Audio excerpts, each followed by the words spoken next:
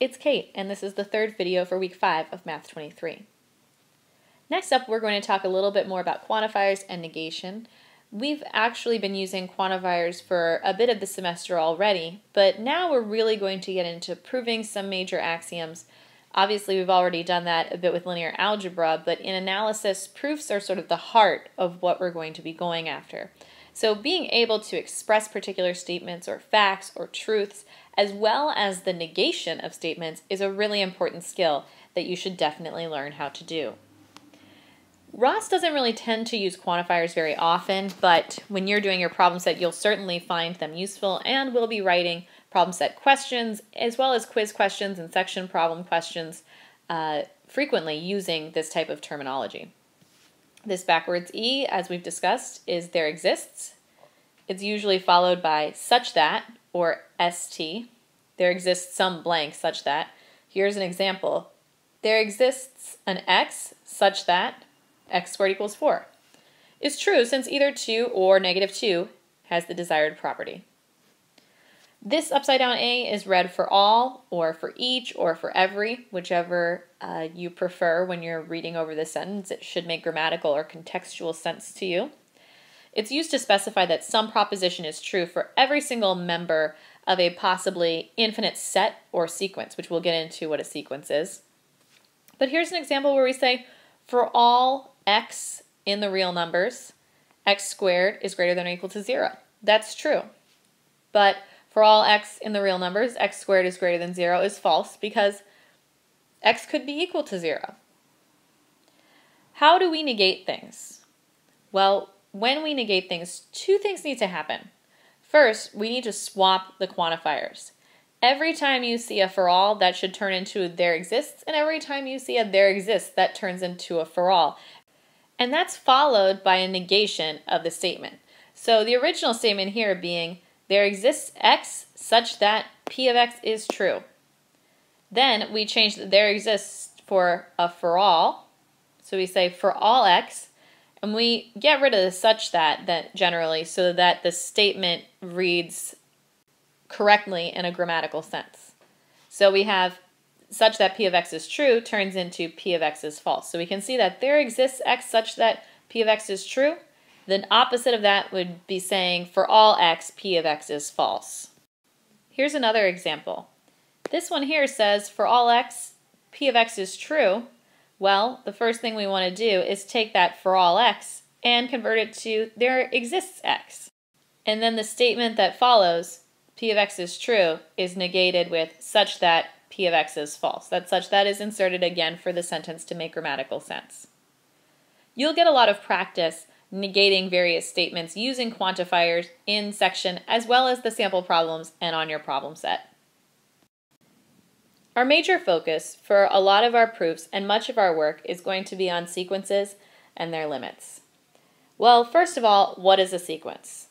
Here it says a sequence is really a function whose domain is a subset n greater than or equal to m of the integers.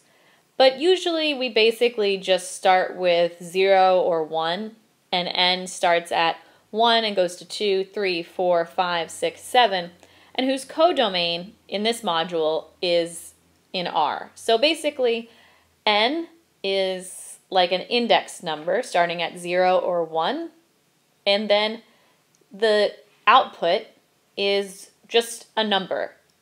Sequences are basically an ordered list where it's written just like this. Each member of the domain 1, 2, 3, 4 maps to a particular element in the sequence.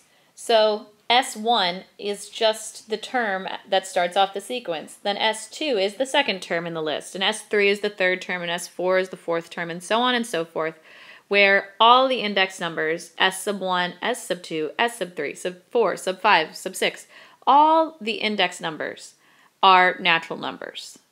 It's like a serial number. It's literally like a grocery list where we have 1 is eggs, 2 is bread, whatever. You get the metaphor. But that's exactly what a sequence is. It is an ordered list of numbers. Usually, you'll even get a recipe for how to calculate the nth element of a sequence. But the point is that a sequence is infinite. It is an infinite list, an ordered list. It matters what order they go in. And this is how we write them. Ross uses these parentheses in here. Sometimes it looks like this, where it says S sub n, saying specifically that these index values are members of the natural numbers, or even just like this. That is how we write a sequence. And although a sequence is infinite, the set of values in the sequence can itself be finite. They don't have to increase, increase, increase. They don't have to follow any particular pattern really for any sequence, but sometimes you can define how to find what the nth term is in this list. So here you have an example where S sub n is equal to cosine of n pi. And so since cosine is bounded by -1 and 1, this entire sequence, the set of the values, because they're multiples of pi here, just are -1 and 1, going back and forth forever, but again, bounded. Now, when we talk about the limit of a sequence, this refers to what these numbers are approaching as the index is getting higher and higher and higher. So we want to see what the limit of this list is as n becomes very large. It's unambiguous to write it like this because it's quite obvious that the only thing we care about is what happens when n gets large.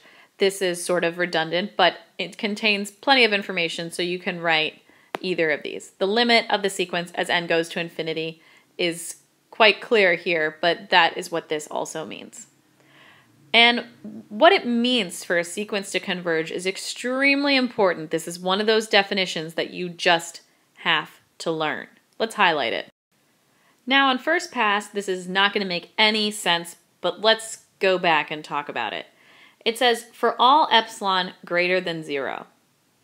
Epsilon is a real number. That's all that means. For all epsilon greater than 0, there exists a capital N that is a member of the natural numbers, such that for all little n greater than capital N, the distance between S sub n and S is less than epsilon.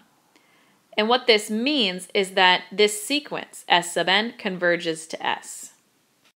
Now, if I were going to explain this with almost no mathematical terms at all, what would this really mean? Well, when we say for all epsilon greater than 0, this is really only a challenge for teeny tiny numbers. Like, no matter what value you give me, as long as it's greater than 0, no matter how small, 1 millionth, 1 billionth, 1 trillionth, there exists some index that I can point to in my sequence. Maybe it's 10, maybe it's 20, maybe it's 100, such that I can say, look, for all the other terms beyond that in the sequence, they're always within a millionth of the limit, S, some particular value S. I'm going to say that one more time.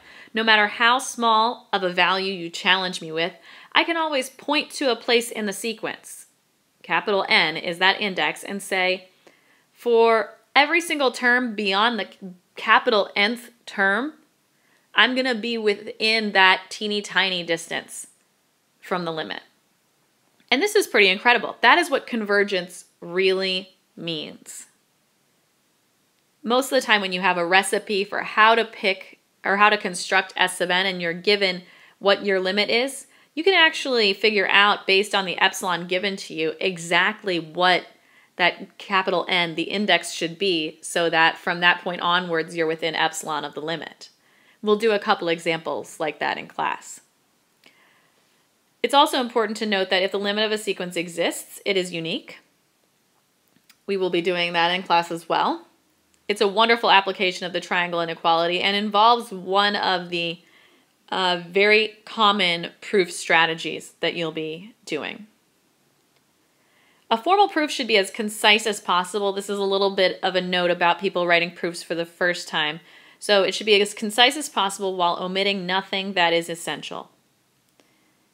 Sometimes it obscures the chain of thought that led to the invention of the proof. I like that it says formal proofs are nice and you should learn how to write them. He has 6 examples in section 8 and 6 more in section 9. But if your goal is to convince or instruct the reader, you'll need a longer version of the proof, and that's going to be more preferable. Basically, what we're saying is, on your homework, try not to do the formal proof style where you have it is as concise as possible with only justification where you need it.